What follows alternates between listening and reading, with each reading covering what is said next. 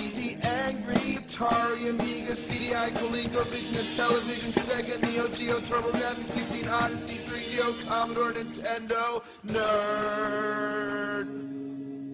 Easy, Angry, Video Game Nerd.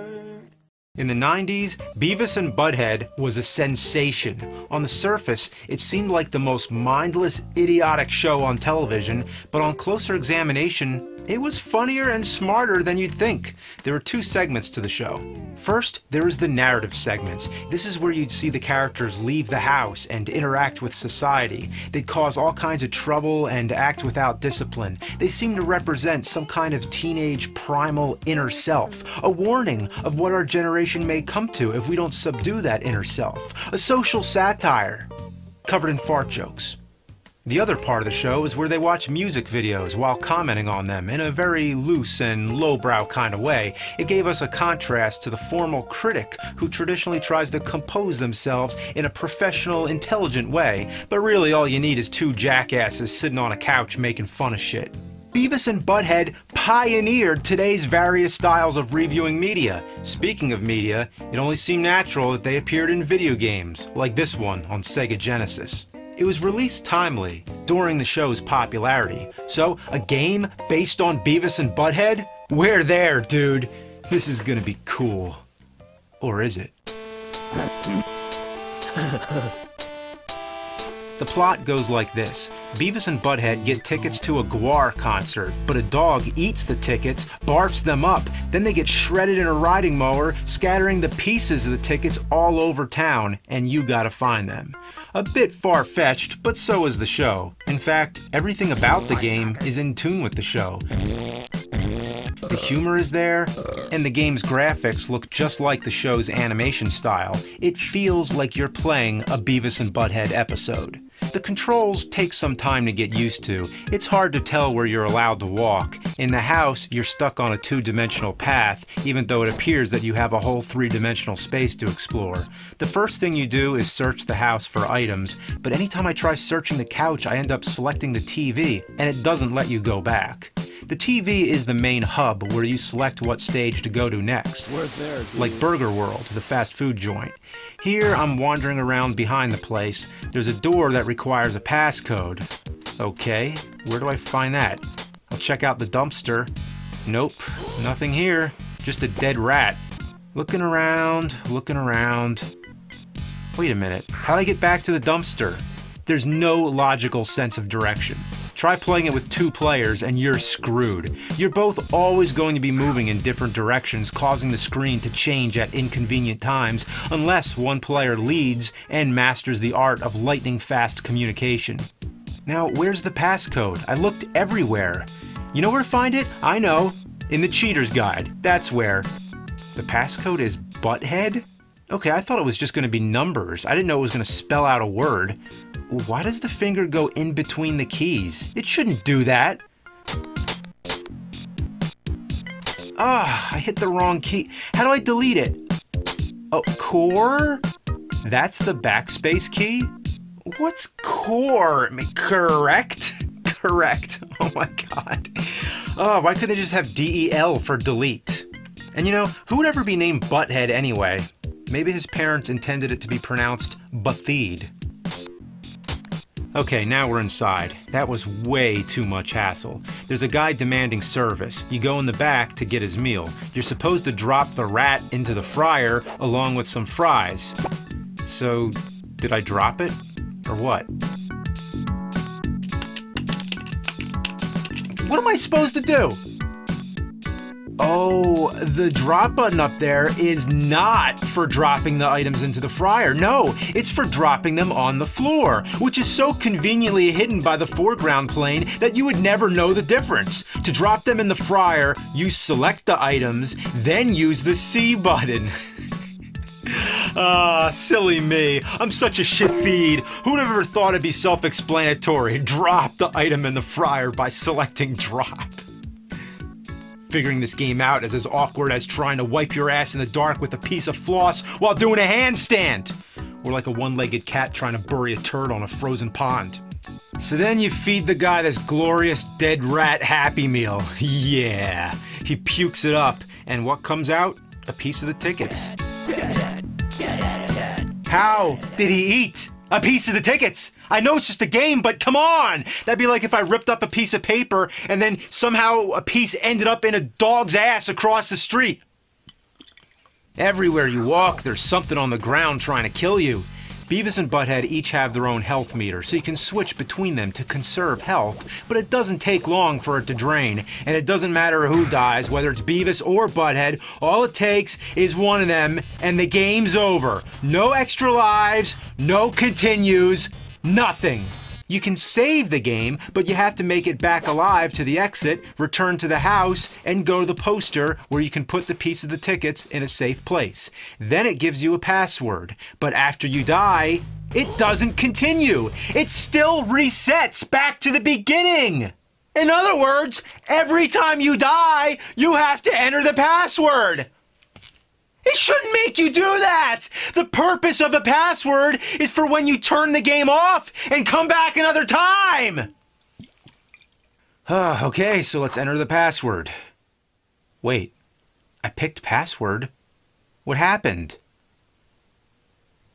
Watch as I clearly highlight password. I hit start, and the game starts up from the beginning, as if nothing happened.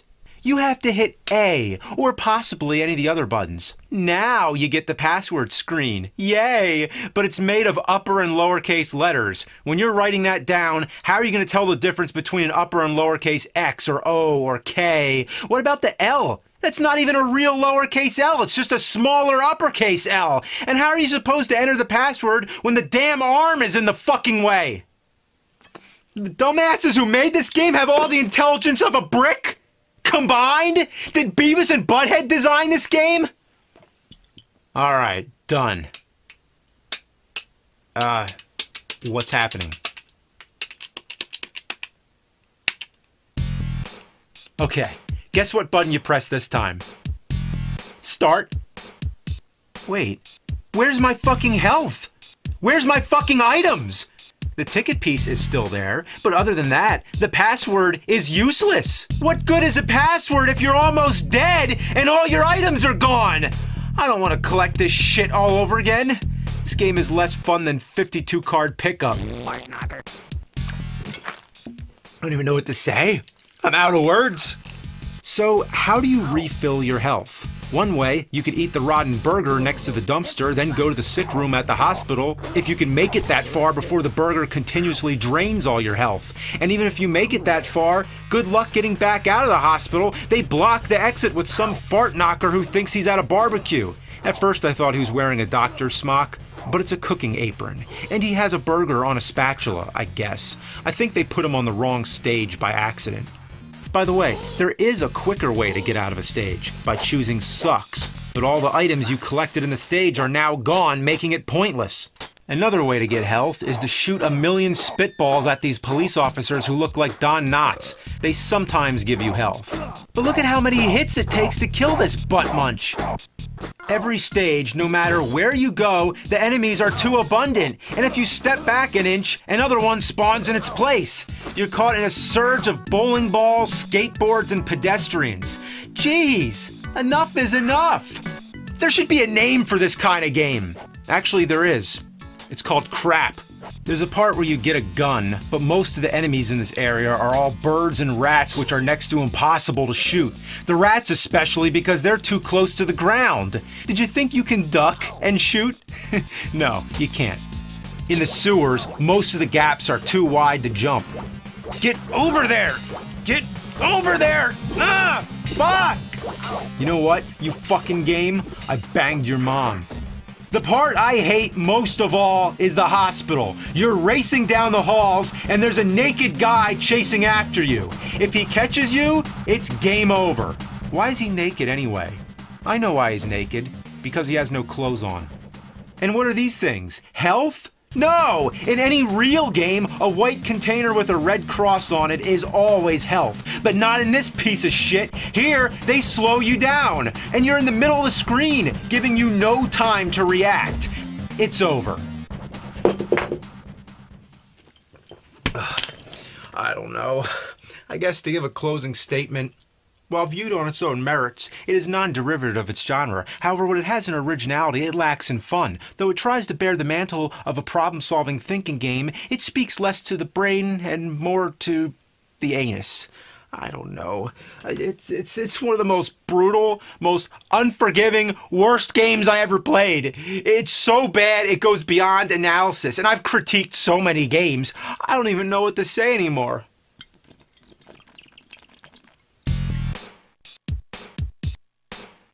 That's it. It says it right there. The game is telling me that it sucks. That's all I need to say. This game sucks. That's the phrase it all comes down to. That's where it all started. This game sucks. Beavis and Butthead taught me everything I need to know. You know what else they taught me? Change it. This game sucks. Alright, here's one on Super Nintendo. I guess if we're like going 16-bit, then, you know.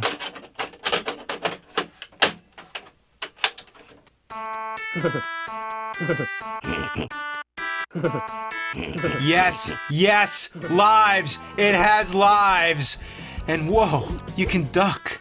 This game is like easier to figure out. It's just gooder. You don't gotta figure out what button, butt on. I said butt on. You don't gotta think in this game. Just move right and beat everything with a stick. Yeah, beat that stick. Look at the birds taking a dump. Hey look, there's Daria. Diarrhea. You can like switch between Beavis and Butthead, but why? In the other game they have their own health bars, but this time they don't. Sometimes you can do co-op moves like this, but not that much. You know what's weird?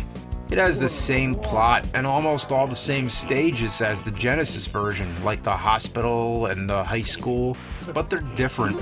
So they made the same game, but it's not the same game.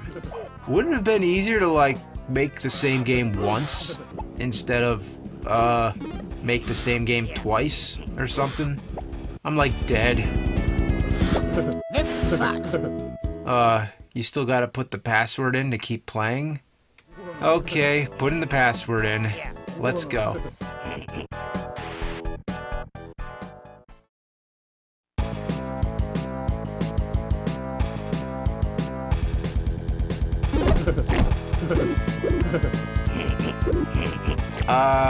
No lives?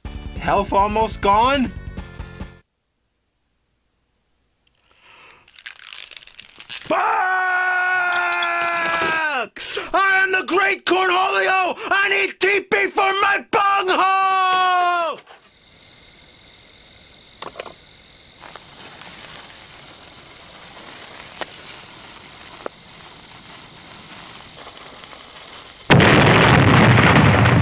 Yeah!